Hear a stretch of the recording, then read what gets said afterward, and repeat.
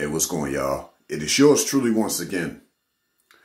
Now, for those who haven't seen the previous video on this, I had mentioned that there were two forms of situationships based on my perspective. One was a non-effectual agreement, and then the second form is blackmail. I decided to do a continuation because there was one more that I left out. Okay, so once again, one form of a situationship is non-effectual agreement. The second form is blackmail. Check this out. The third form is guilt trip. Yes, indeed. That's the third form of a situationship. And before I get to this, just check out the link of my previous video that I did on situationships in the comment section below. Check that out, then come back to watch the rest of this video. Okay, so going forward with what I want to say about guilt trip. Come on, y'all. Y'all know about what makes it. You would think that guilt trip would be similar to blackmail because it's like the person puts you on a spot. You know what I'm saying? And it make you feel some type of way. So it makes you basically have to be involved with them in a certain, quote, situation. But the thing that's different about guilt trip versus blackmail, more or less, is a lot of times these are pretty much thoughts you put upon yourself without the person really saying it. And usually what happens when there's a bad outcome of your type of relationship you have with an individual, they'll usually say back in return, well, I never asked for you to do that. Yeah, so that is part of the guilt trip because they may make you, you know, as far as the way they live in their life and the way they're coming at you and their type of energy, it make you feel compelled to do things for them. Even if they didn't ask you to do these things, you just feel compelled because of your compassion.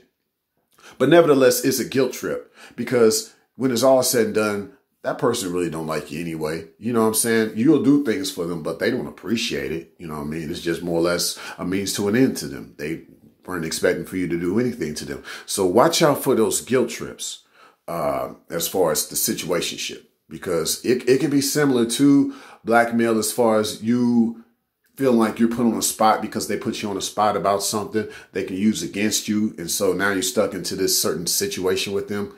But no, a lot of times you put yourself on a spot in regards to just having a guilt trip. They didn't do it, but you felt some type of way. You still felt like you have to be there for them. You have to be with them because of this or that or whatever reason. Really, you don't even have to be around them. You don't have to be with them. You don't owe them anything, right?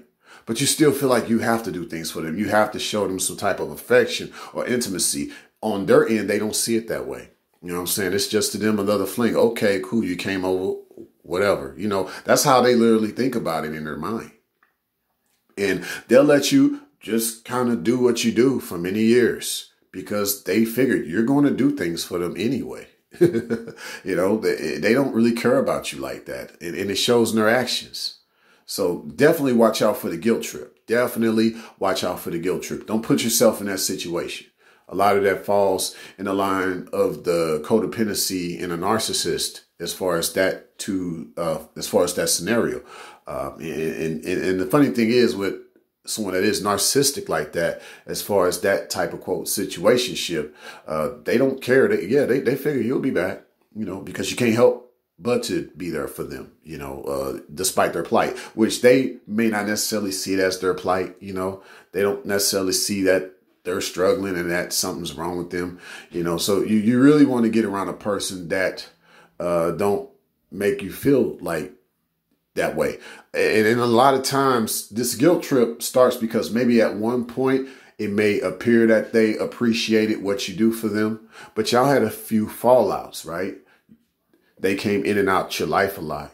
And so you kind of felt like to keep them in your life, you want to do things for them. Or you may feel like in your heart, per se, you can't see yourself losing them. You don't know how to really, quote, let them go. You know, even though you probably need to do that, you need to move along versus moving on. Because I say move along instead. But It's just hard for you to do that because somehow, some way, some shape or form, you have this sense of attachment to this individual. Like you just have to be there for them when you don't. And that's the guilt trip part. That's the third form of a situationship. Besides a non-effectual agreement or blackmail. Signing out.